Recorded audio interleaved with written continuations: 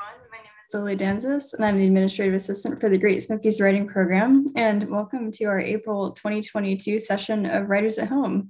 Thank you all for joining us today as we celebrate National Poetry Month with a reading from students in Eric Nelson's Poetry Masterclass. And as always, we're so grateful to Malaprops for giving us this virtual space. If you're looking for a way to support Malaprops, we have a wonderful opportunity coming up. Eric Nelson has a book of poems, Horse Not Zebra, coming out very soon on April 18th, and you can pre-order it now through Malaprops. So it's a win all around situation. You get to read some fantastic poetry while supporting a local poet in a local bookstore. So if you're looking for a next read, definitely check it out. And you can find the direct link to pre-order Horse Not Zebra on the Malaprops calendar listing for this event at malaprops.com/event. So I have a few more quick announcements before we get started with the reading. The first is that registration is now open for Great Smokies summer classes, and we are so excited to offer 3 in-person options again. This is our first return to in-person classes since spring of 2020 before March, and we'll continue to offer some virtual classes as well. We'll have 2 classes via Zoom this summer. You can check out all of our course descriptions and register for the classes at our website. That's greatsmokies.unca.edu.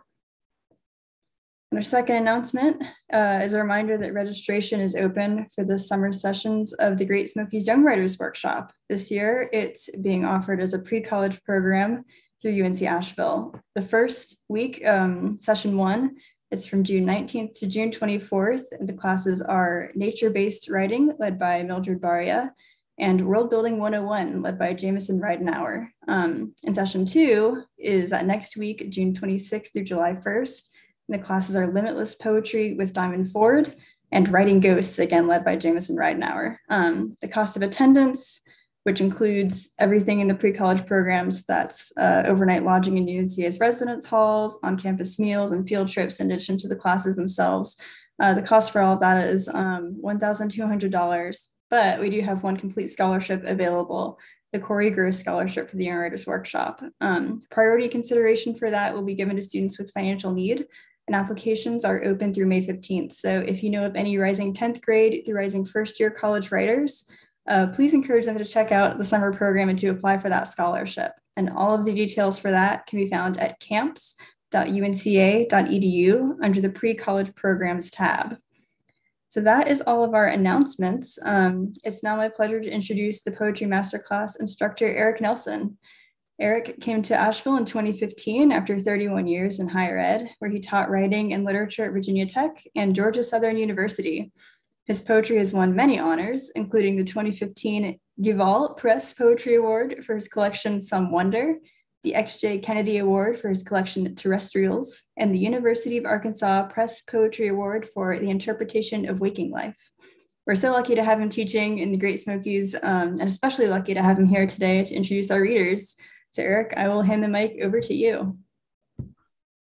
All right. Thank you so much, Lily, and thank you all for tuning in. I'm so excited about this reading and about the 9 poets who are going to share their work with you. They are so accomplished and so experienced that even though I'm the sort of teacher of record, I really feel like just another member of the class, and I learn something from them every week. So there's 9 people in the class, there's 11 people in the class. 9 are going to be reading today. 2 people couldn't make it, unfortunately. That was Anne Marin Hogan. Don't feel too bad for her. She's in Ireland. And Judith Davis. The other people who are here and will be reading alphabetically by their first name are Elida Woods, Carrie Fry, Kathy Skye, Dana Lichty, Ginger Graciano, Kathleen Colby, Louis Hiron, Paige Gilchrist, and Susan Rothline. And we will start off with Elida. Elida Woods is a former teacher who has lived in Asheville for 47 years. She seems to know everybody in Asheville, my experience. She says that the favorite part of her day is posting a poem in her neighborhood 3 times a week. She's also the author of the poetry collection Disturbing Borders, which was published in 2018. This is what it looks like. So, Elida, start us off, please. Thank you, Eric, and thanks to the Great Smokies and to Malaprops for inviting us to read to you this afternoon.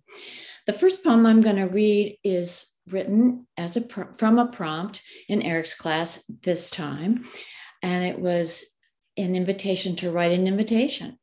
And this poem is called The Real Deal. Enough is so vast a sweetness, I suppose it never occurs, only pathetic counterfeits. Emily Dickinson.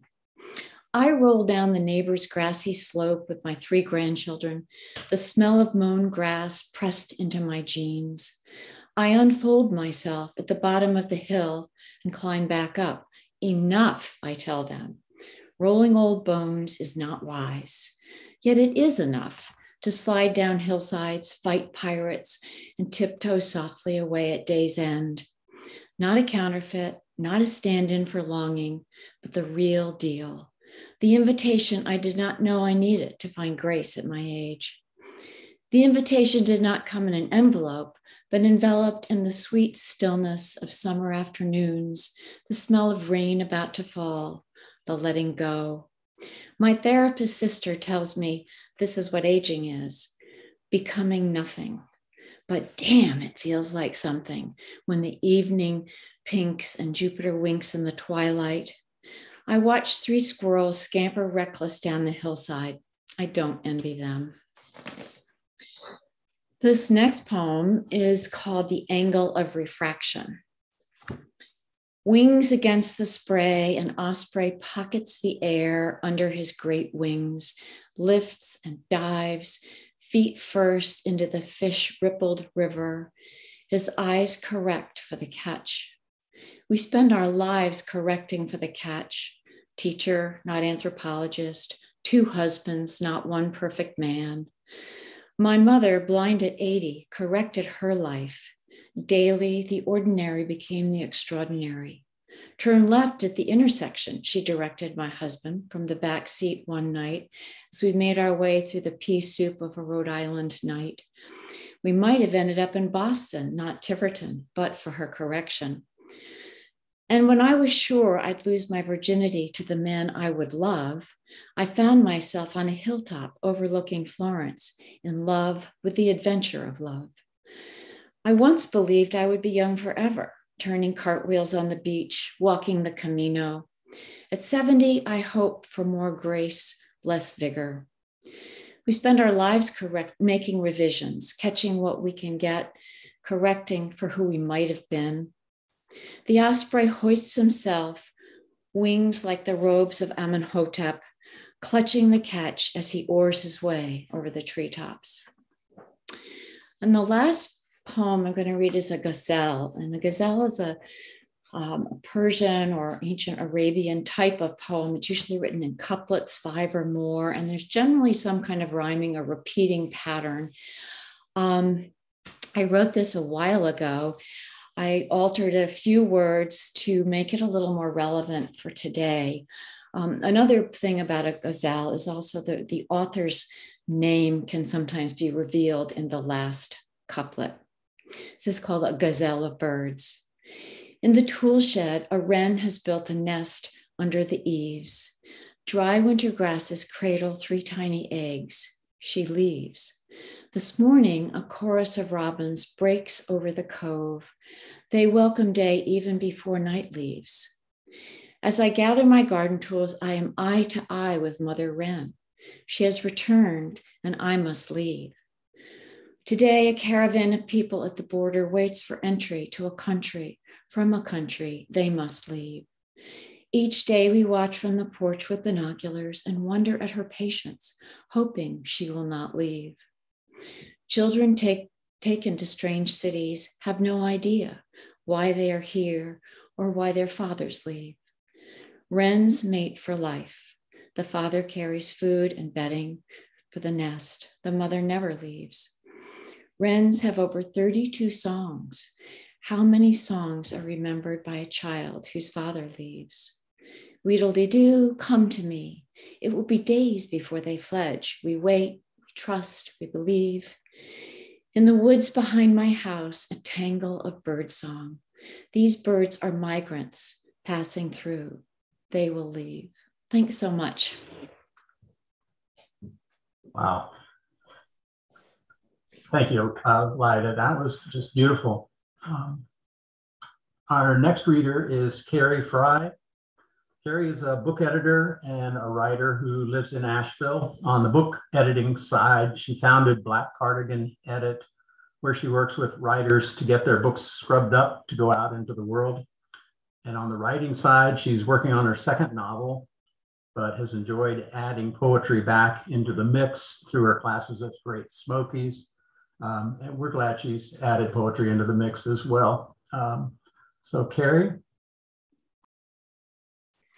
Wonderful. Thank you, Eric. Thank you, everyone, for being here today on this beautiful spring day. I am going to read two poems. The first poem was inspired by an incident about the poet Sylvia Plath, which has fascinated me for decades. In the summer between her junior and senior year of college, she was selected to be an intern with Mademoiselle magazine. It was an extremely prestigious opportunity. Only a small group of women across the country were selected. They were all in New York for a month. She later fictionalized this in The Bell Jar, where she also, of course, wrote about the breakdown she suffered later that summer. The anecdote has to do with something that she didn't write about in The Bell Jar, but that other people who were around her that summer remember, which is that at one of those lunches they went to, there was a bowl of caviar put out for the group, and that Sylvia Plath ate the entire bowl by herself. That's what this poem is about, and it's called Sylvia Plath in New York, age 21. My pockets full of stones, with a stone for a head and a stone for a heart. I think of you emptying a bowl full of caviar at a fancy lunch.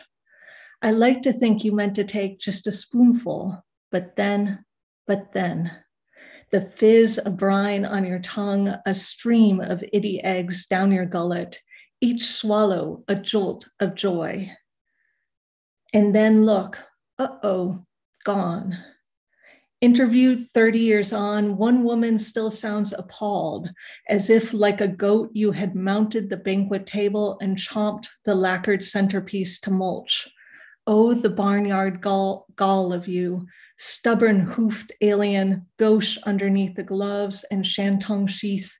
It delights me, your hunger, the methodical guzzling, a tableside mugging, a girl's disappearing of an Upper East Side luncheon's pièce de résistance. How hard we have to work all the time to be marvelous, to turn from stone into something that wants to live. Sometimes the only way to be is to be greedy, to find the ruby red thing you want most in the world and gobble it down. The second poem I'm reading is, like Lyda's, from the prompt that we write an invitation, thinking about invitations in poetry. So many invitations in poetry are between young lovers extending an invitation to slumber together. And it amused me to think about how those invitations change as the young lovers become an old married couple. This is called Come to Bed.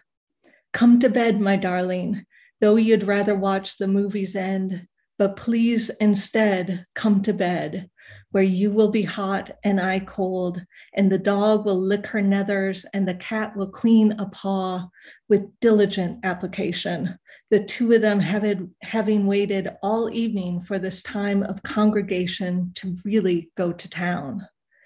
Come to bed, my sweet, to read a Jack Reacher paperback, and I will interrupt every so often to release bubbles of stray information like marital burping.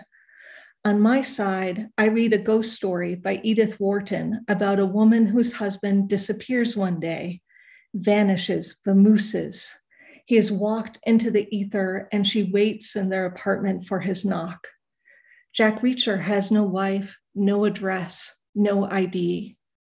Basically, he is the guy who disappears into the ether, But in your book, this is not a sad and eerie tale, but the start of an exciting adventure wherein a man gets to roam around the country with no one ever saying to him, "Come to bed," and "Big day tomorrow," and "When will you be turning off the light?" and "Turn on your side, you're snoring again." In the Edith Wharton story, the couple have separate bedrooms, and the last night they're together, the woman stands in the doorway and looks in on her husband, still and asleep in his bed. She loves him, but she does not go to him. I wish she had gotten in and notched herself to him in the dark, to lie like baboons who rest in the bent grass together under the old stars of the original continent, fur to fur, nestled in immensity, not ghosts, not yet. Thank you, everyone. Thank you, Carrie. That was, as you said in the first poem, marvelous, and you make it seem like it's not hard to be marvelous. Well done. I'm not sure that Kathy Sky made it. No. So our next reader will be Dana Lichty. Dana wrote thousands of proposals, letters, and reports during her career as a fundraising consultant for the New York City nonprofits. After moving to Asheville in 2011, she signed up for the first Great Smokies Writing course, thinking it was a prose course, but it was a poetry class, and she's very grateful for that confusion. Dana?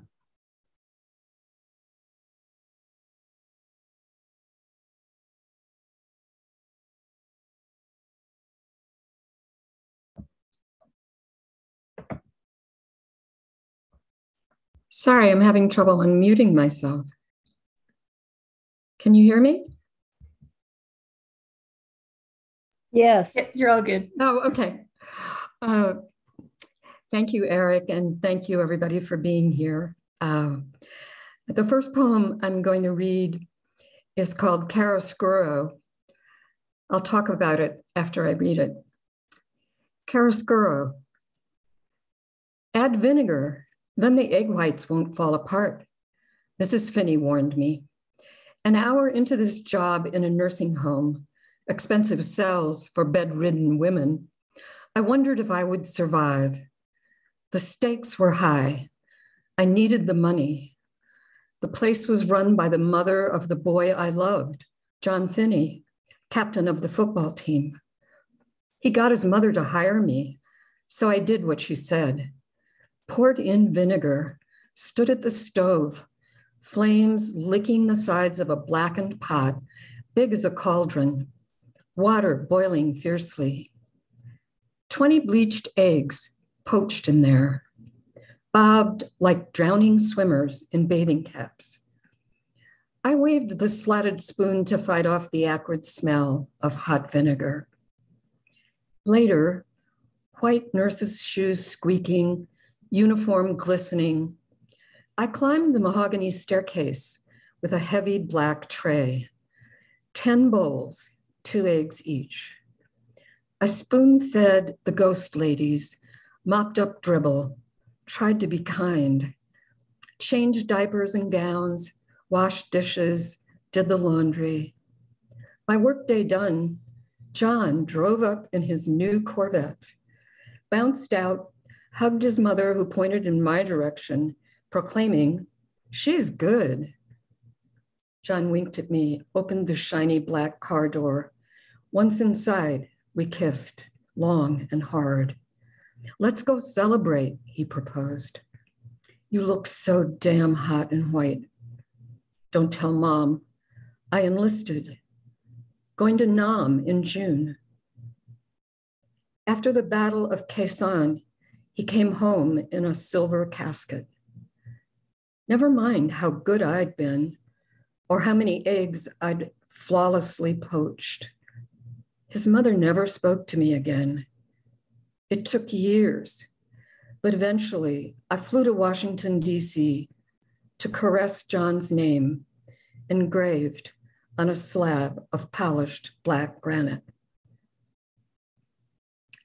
So I just wanted to tell you that John is alive and well. He was my boyfriend. He was the captain of the football team. And I did work for his mother in the nursing home, but he didn't die in Vietnam, thank God. The second poem I'm going to read is about a recent experience of mine. And the title of it is Why I Don't Want to Go to Heaven. Crystal clear bags dangle from a shiny silver stand as if an oversized diamond necklace. Lit by sunlight from floor to ceiling windows, looking out over the curvaceous Blue Ridge Mountains. Each of the sparkling bags bears my name, plus a warning in ruby red. Caution. Rack-mounted devices with thick cords slither to wall outlets, produce constant beeps, hums, and chirps. With 20 or 30 of us in the room, it sounds at times like the symphony warming up. I sit with my laptop and try to write a poem.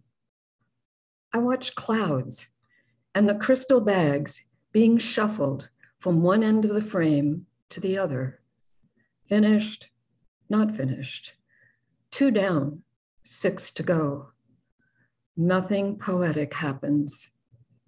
Vince, my nurse today, does his silly sommelier routine, announces the contents of each bag as if it were a rare French wine. Our favorite, Vin Christine, which will blister your skin if it leaks. I prefer Veuve Clicquot Brut, watching it bubble in a tall, narrow glass. I try to sip apple juice from a tiny carton that spurts all over me when I shove the straw in. I envy school children everywhere who know how to do this without spilling. In truth, I envy anyone who isn't in this room or one like it. But I'm not ready for heavenly exile, even though it may be a paradise where cherubs flit about and angels don diaphanous robes, where the music is always harmonious, wine flows, and love abounds. I'm not ready. I have poems to write. So I want to dedicate this poem to my doctor and to the staff at the Messino Cancer Center, where I've been recently treated, who are just the best. And this poem is for them. Thanks. That was wonderful, Dana. And of course, we're very glad you're still here also, and glad that John Finney is too. Our next reader is Ginger Graziano, who is originally from New York City. She's a writer, artist, and graphic designer living in Asheville. Her poems and short stories have been published in Cackalack, the American Journal of Poetry, the Great Smokies Review, Stone Voices, and Writing in Circles, The Art of Soul Making, among many others. Her memoir, See, There He Is, was published in 2015. You can find her online at her website, which is www.gingergraziano.com/writer. Ginger, take it away.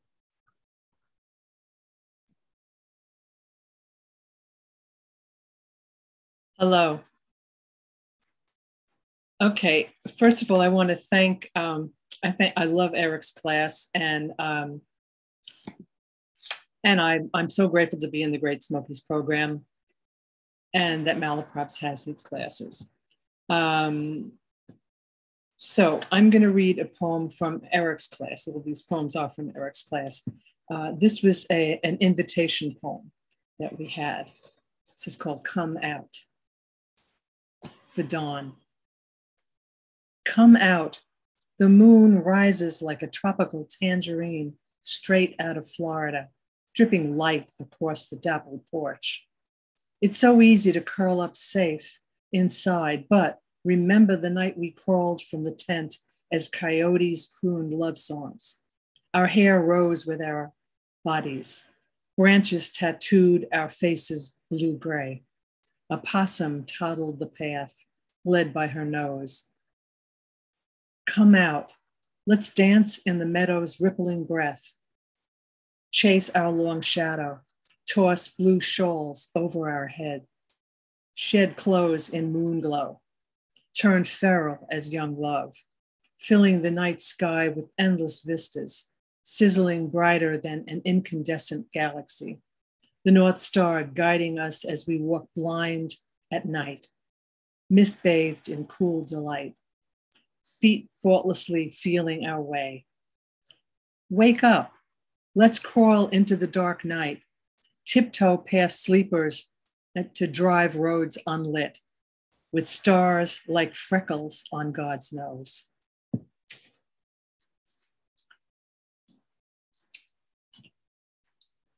Okay. My second poem is called, and it's also from Eric's class, it's called 3 Weeks Before Dying. I break my son out of the hospital, a giddy ride through Manhattan to score corned beef, whatever he wants, drive across the Triborough Bridge, sun setting over the towers. He enters the house on Littleworth Lane. We pretend he can inhabit an earlier memory of peace and laughter. But he's just visiting, saying goodbye before he leaves for good. So little I can do except this gesture, this 24-hour escape, as if we can fly away, ascend into a different story. But here we are, walking into the living room where our birds chirp hello. What must he feel like to enter this parallel world that moves unaware while he lingers suspended? I cook his favorite foods like I always do, my welcome home ritual. Tonight, Maureen and Jim come over, watch him eat and eat, eating life, sucking it up as if it can transport him back in time to when we joked and acted goofy. He's exhausted, too weak to climb the stairs, to rest on my bed. I have work deadlines pressing, but fuck it. I toss them aside to lie beneath him, to lie beside him, listening to his breath all night. Sleep, not what I need. The dog snores lightly. Red maple outside the window sheds leaves, becoming bare. This will be the last time he's home. I pray morning won't come, that maybe the sun, that leering eye, that fickle presence, that heat-blasted dream destroyer, forgets to get up, sleeps late, so that we can remain in this cocoon of normalcy. But slowly, the sky hints at dawn, a searchlight coming to find us.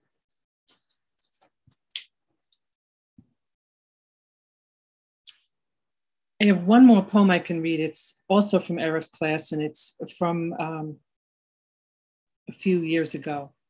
And this one has been published, but I'm going to read it. It's called Night Ride.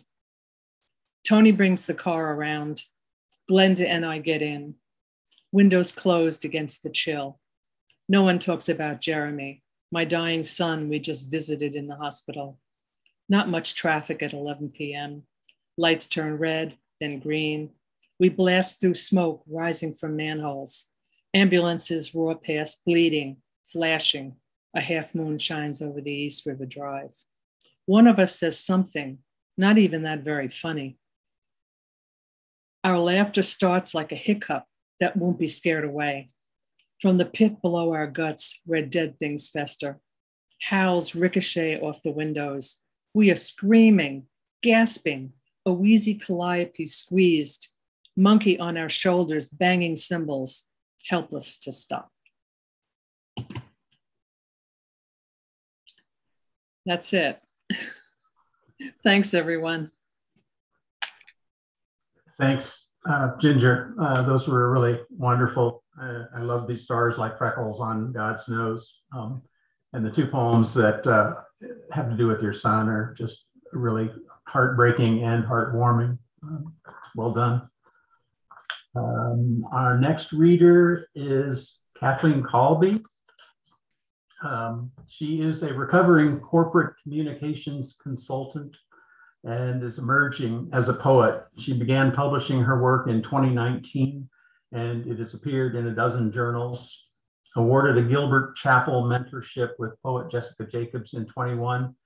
Kathleen also enjoys playing singing bowls, as well as a short hike and a long cup of tea. Kathleen? Thank you all. And thanks to Eric and my fellow classmates who are terrific, the Great Smokies Writing Program and Malaprops, and all of you watching us today. It's really a pleasure and an honor to be here. The first poem I'm going to read is fairly nostalgic and an experience that many of you have shared. So it's called On the Line. Before machines droned hot air, wind blew life into shirts, blouses, aprons, underwear, and jeans, towels from the bath, tablecloths for company, a mix of flowers, gingham, stripes, and solids, denim, flannel, linen, cotton, white sails of sheets always took first place. Told not to touch, who could resist running through their crests and troughs? Tunnels of light collapsed and swayed. Scent of grass and breeze came off the line. Dried like this, clothes were stiff, towels rough, sheets so crisp we'd roll about wearing them into patches of softness. In rain or winter, wash hung on basement lines, limp as we felt on those endless indoor days. Banned from roller skating in its province or playing tag, we'd set up store or classroom in the corner, glare and grumble with command, hurry up and dry. Later, when a dryer arrived, we'd stare into the porthole, spy as blouses chased jeans, underwear tumbled into socks. Clothes now were always warm and soft, but gone were the days of crisp sails. The next poem I'd like to read is called Mercy and 98 Other Names. And I'd like to explain that a little bit. In Islam, God has 99 names, and the first name is Mercy.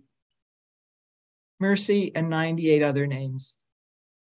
Carnations given as apology, their petals like scissored paper, their scent of clove placed in my hands for my lover, who knows how I will nestle my face in their cluster, breathe in that request for forgiveness, and likely embrace his kindness, the need for balance.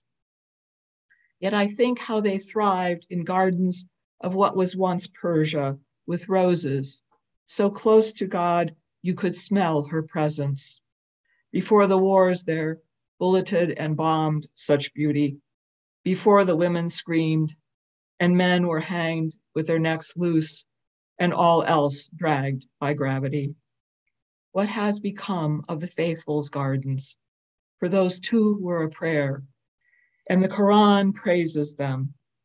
I have read its passages, delivered by an angel, its verses of compassion to widows and children, even non-believers. Now, landmines bloom body parts. But I have heard the fountains rise with water to mist the desert air in home courtyards where, with carnations and roses, fig trees and almonds grow in harmony and stature. A breeze cools some evenings, seduces the devout to rise from their prayers and walk into beauty, and the non-believers to pray, all fingering their beads for God's names, which begin with mercy. Even in rubble, the scent of clove remains. The last piece I'm going to read was based on a prompt to write an elegy in Eric's class, and it's a bit of family history. There's also a reference to actual history. In September of 1939, Nazi Germany invaded Poland, seized it, and World War II began. And that has a consequence in this poem. Harvest of Ice.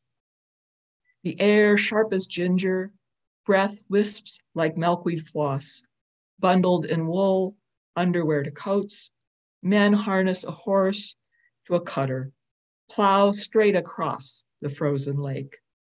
Again and again, till blocks move into a channel where another with a gaff waits, scuffs the snow with his boot, white flecks rise, light barely awake. Yet teams of men and horses begin to harvest ice. As I scan the photographs now, I remember how I leaned on Grandpa's chair for stories about ice and Blackie, the horse that fell through and wasn't seen again. But the one he never told was how in the world the ice houses burned one September. In pictures, he and his brother Rowan stand on Crystal Lake in winter. I knew the swing of skates on ponds, not the lug and pole, the gritted tooth of work in the cold. Those barns in the background, the ice houses, stored blocks big as granite year-round. Sepia tones made ghosts of the men. No empire, but Grandpa and Rowan built a business with ice as the 19th turned 20th century. Demand grew even in small towns and more in cities. In Europe, World War I gassed soldiers. Electricity wired homes here for new appliances. Another war simmered. The ice houses burned as 39's fall began. Tonight, I dream of the lake, the photo in my hand. I stand where the men stood, pull a matchbook from my jeans, tear one red fingernail from the strip, strike it. The edge of the picture curls with flame, blooms into smoke. Everything becomes ash. Everything except the lake. Thank you.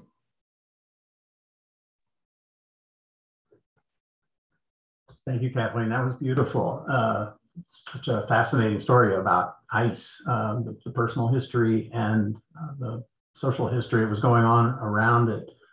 I never had any idea that that's how ice was harvested.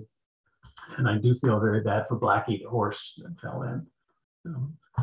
Poor Blackie. Louis Huron is our next reader. Lou is a recovering neurologist and clinical pharmacologist. After a completed poem dropped into a budget for a research proposal, null hypotheses morphed into villanelles and dose-response curves into sonnets and action potentials into palindromes. And we're glad they did. Lou?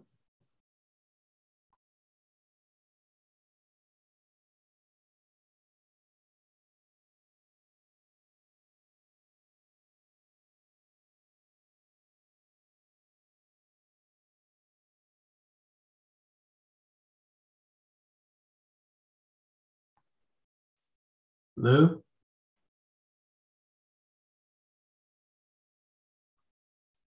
Looks like he's having some unmuting challenges. There we go. There we go. Sorry. Okay. Thank you, Eric. I have to say the workshop has been marvelous, and the participants are amazing, as you know. I'll be reading one poem that requires some elaboration in terms of meaning. Reverse osmosis refers to movement of particles at an opposite direction in solution. And the other part of the title is Obad.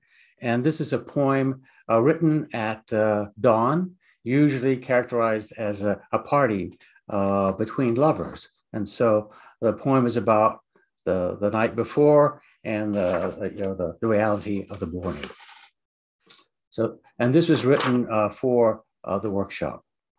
It's called A Dream of Reverse Osmosis, a kind of obad. Above my gurney, a green scrub cap looms over a trim white beard. Likely, he meets no harm. His face is kindly. His voice, if prideful, matter of fact, as if he speaks of a known future. If only time, like molecules in solution, like my wishes, could run backward from these bright lights and away from his words. If only our real time could stop, skip back only to our nights, and let us linger on the silk. He says, I will put you to sleep and keep you alive. The surgeon, she will cut open your heart.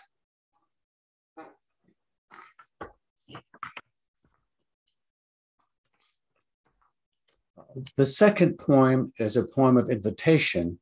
This is one of our tasks during the workshop, but I had written this a little bit before that time, but I thought in the spirit of the workshop and what we've been doing, I might read it now. It's called Welcome. Welcome. Few visit our enclave. Many find our spiritual disciplines off-putting. Most do not return. A rare few join. Here, take my handkerchief. Our disciplines ensure that we in our order rise above and go beyond. The flesh is weak, or else, and depending on your meaning, strong, sweetly corrupting, and Satan's sure call, and thus must be denied. Defeated by any means, or as logic directs and our rituals extol, sacrificed.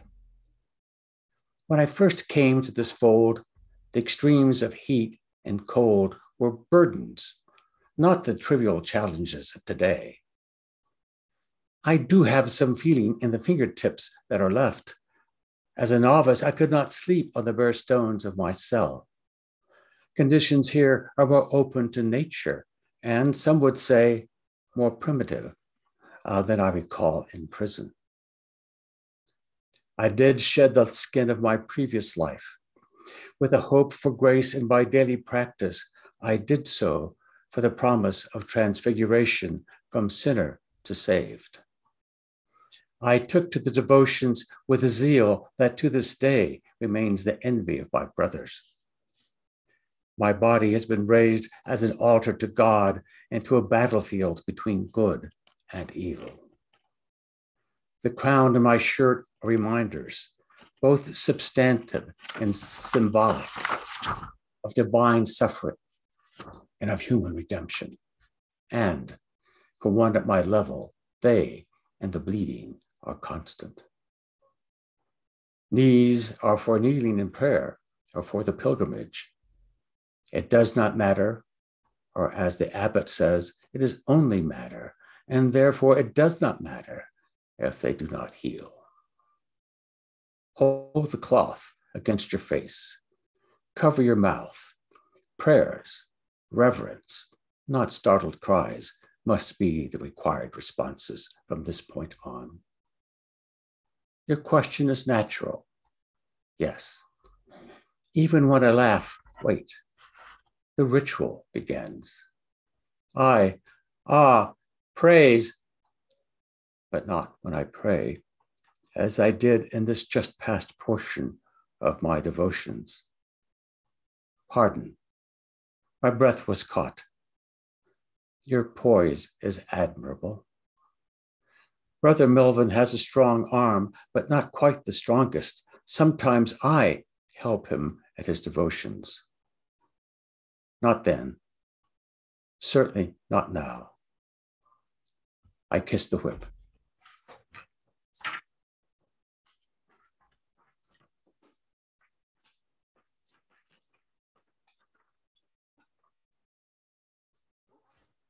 Okay. Thank you, Lou. It was very well read. I appreciate it. Our next reader is Paige Gilchrist. After years of freelance writing and editing and a stint as editorial director for an imprint of art and craft books for Barnes & Noble, Paige did what any self-respecting Ashevillean would do. She left it all and earned her yoga teaching certificate. She is now teaching yoga, training teachers, producing a meditation podcast, and raising a teenager. She's grateful to be exploring poetry with the talented and supportive GSWP community. And we're very glad you're here, Paige. Please. Thank you, Eric. It's so fun to be here with everyone. So the first poem that I'm going to read is a poem of kind of pleading desperation. I feel maybe you've had this experience too, that over the last couple of years, so much has been kind of unpredictable and unreliable, unknown. So I've been clinging to those sort of, pardon? Can you hear me? Yeah. Okay, those sort of simple miracles that are just right outside the door, and like the rhythms of the seasons. And for me, that is really embodied in this big, beautiful, full-armed cherry tree in my yard. And this spring, just as it was about to bloom, we here in Asheville, if you're here in Asheville, you know, we had a snowfall and a deep freeze. And a friend of mine who is a master gardener said that would very likely mean that all of these trees were about to bloom just wouldn't this year. And I thought, no, we can't lose that too. And turns out she was wrong, but I didn't know that when I wrote the poem. The poem is called Resurrection. Come on, my big body hug of a backyard cherry tree. Stay strong. Are you really going to let a little misplaced mid-March snatch away all the gaudy dazzle and froth you have in you? For weeks, I've watched your Shiva splay of arms spiral and stretch, aching to be draped any minute in pink cream puff boas, Oscar Wilde, parading down Piccadilly.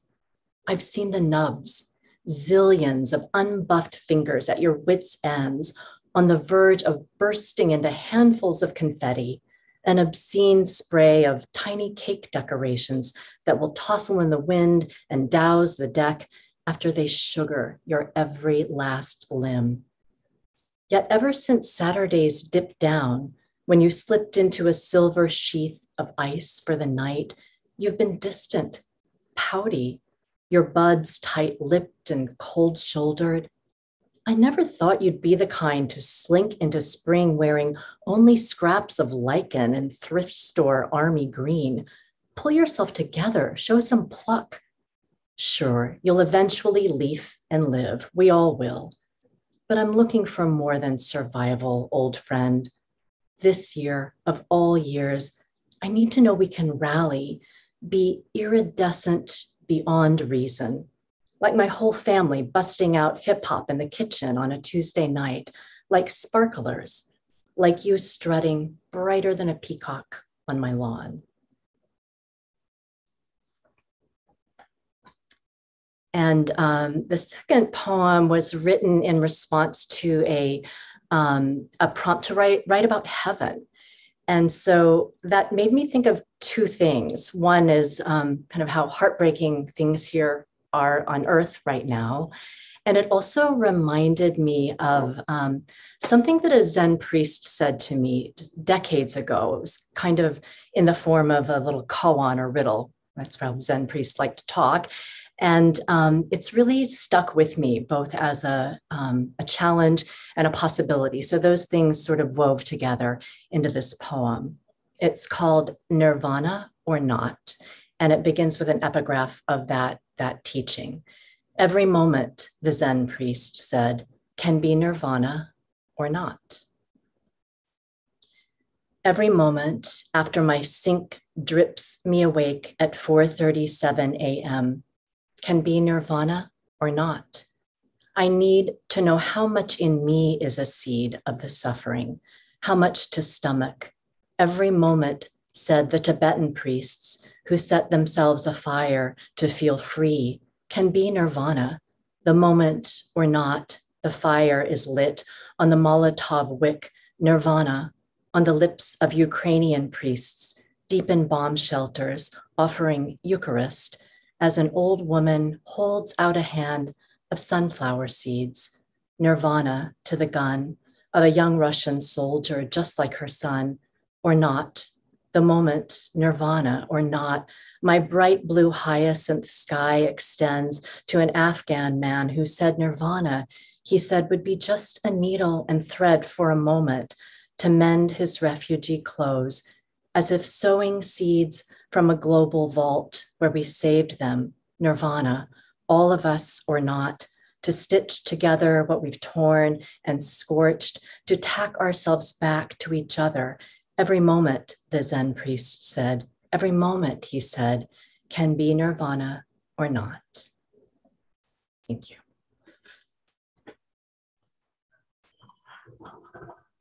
Thank you, Paige. Those were both beautiful and had such wonderful rhythm and sound throughout.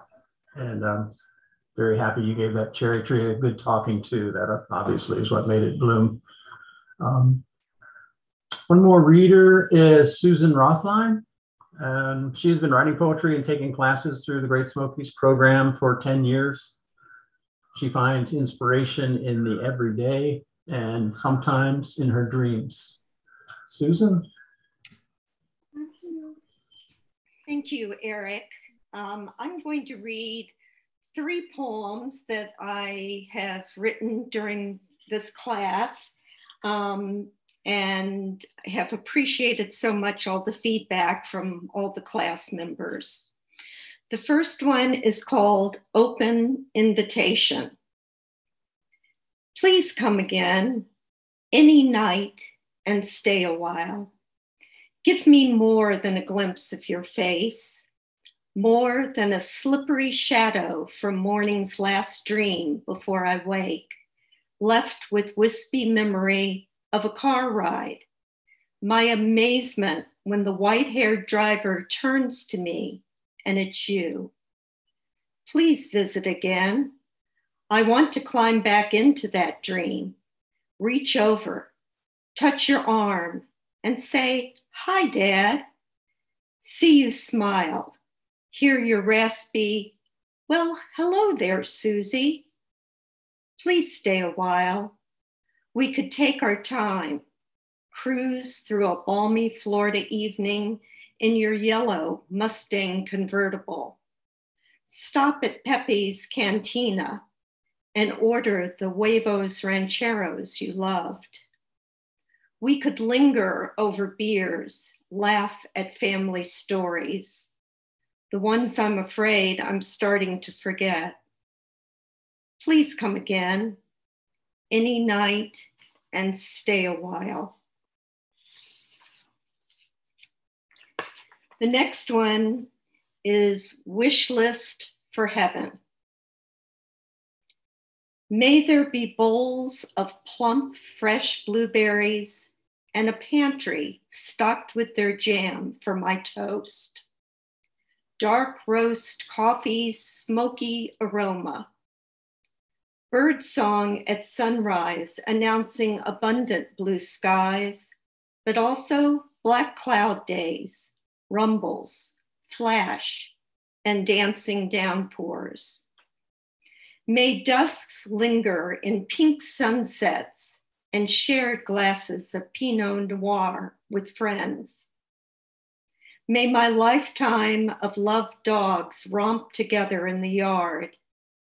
The many cats will take turns sleeping, purring on my unhurried lap.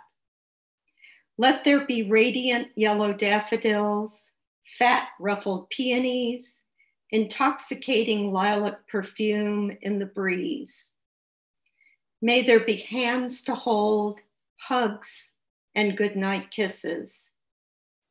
And please, may I keep the memory of my grandson's smile each time I read him The Runaway Bunny. His plea, of again, over and over when we reach the end. And my last one is March morning. Through my kitchen window, the sun climbs behind a cluster of bare trees, illuminates lawns dotted with daffodils, and stripes the sky pink.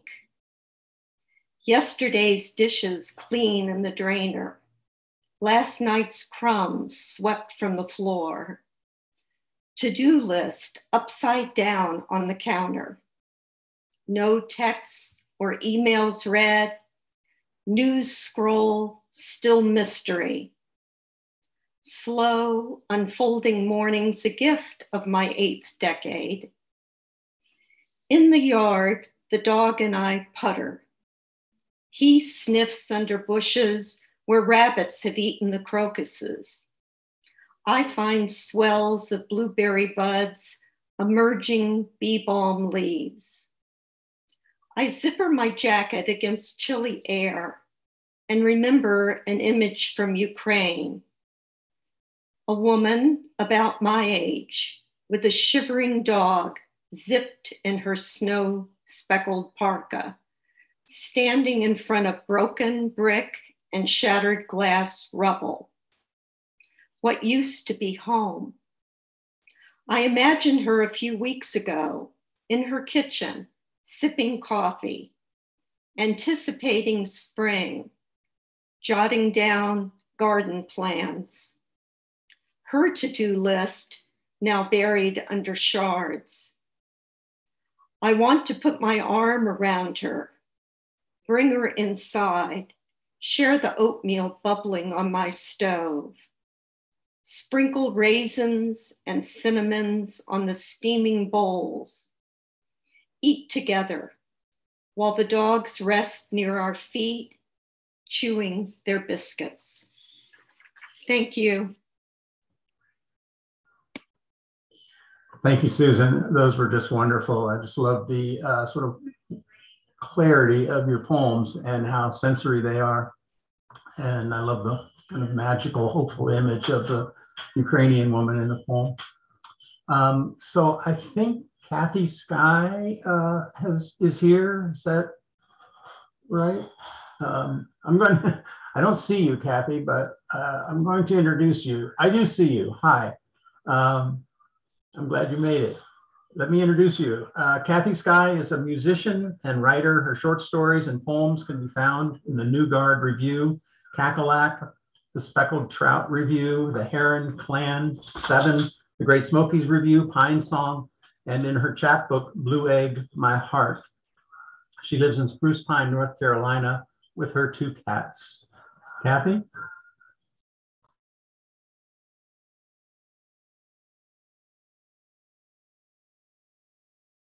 Yes, please unmute. Can't hear you. Can you hear me now? Yes. Yes. Yes. I lost the invitation to this event on my computer. Instead, I joined as a guest and scrambled around trying to figure what was happening because here I am, and I'm going to try and keep it short because I know we're toward the end. The first one is called Elegy for 1952. I remember my pop-up as he savored his lemon meringue pie at the automat. The miracle of food behind tiny windows he could reach in and get. He grinned. What do you think of that, Kathy? He asked and winked. And everything, his gray Stetson with the black band, his gold tooth, the heavy clink of his coffee cup and saucer, the murmurs and further clinks from the other diners, a kind of drone and chime, was the buzz of his world, the adult world, the folks that put an end to evil, and Christ back in his heaven, and a good, dependable Ford in the garage. All of it filling my young ears seemed warm, like the wedding chant of a remote Amazonian tribe I saw on TV once. Their voices shouting, good, good, good, over and over and over. Well, the second one is an obad, an assignment that Eric gave us. An obad is a salutation to the dawn. He told us that at one time it was typically about lovers parting at dawn, but it's now kind of streamed out to be just about anything you want having to do with daytime coming along. It's called At First Light.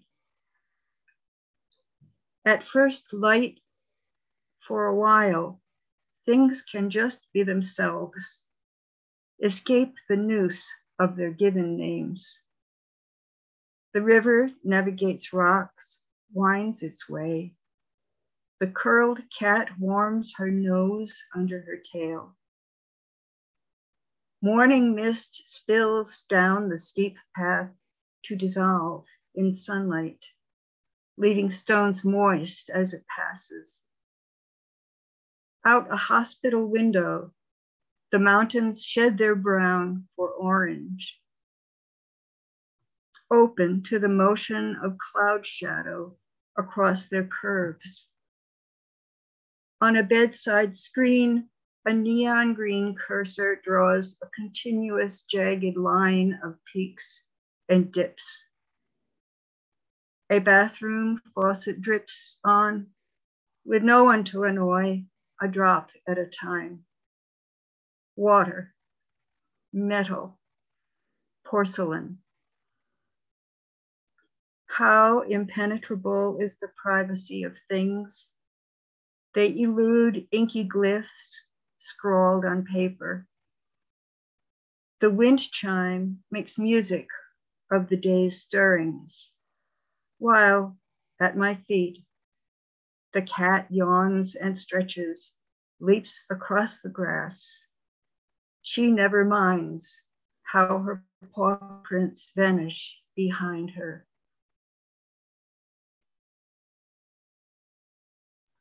Thank you. Thank you, Kathy. Those were just lovely. I love both of those poems. Well, I think that's a wrap, as they say.